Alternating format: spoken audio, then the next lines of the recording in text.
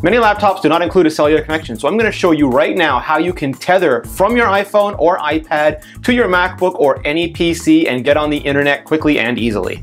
There are three main ways to tether from your iPhone or iPad to your computer. The first is using your Lightning or dock connector over USB. This is a hardwire connection, so it is the fastest and most reliable way of tethering, but you have to have a cable with you and it's not as pretty. Just to show the quality of the connection, I'm going to do the speed test. I am on LTE and I'm getting roughly 35 down and around 8 up.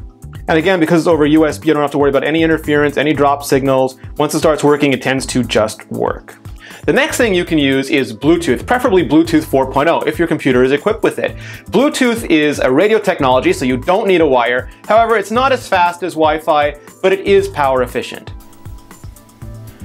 So as you can see, it's significantly slower, significantly slower,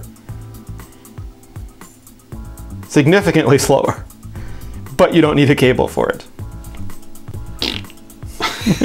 The third way is with personal hotspot. That uses Wi-Fi. It basically turns your iPhone or iPad into a Wi-Fi hotspot, like your home modem and router. It is fast, but it is a battery drain. So you have to measure which one of these is best for you. So that's how to tether from your iPhone or iPad to your MacBook or any computer. If you want the fastest, most reliable connection, use USB. If you want to connect multiple devices, use Wi-Fi. Don't ever use Bluetooth.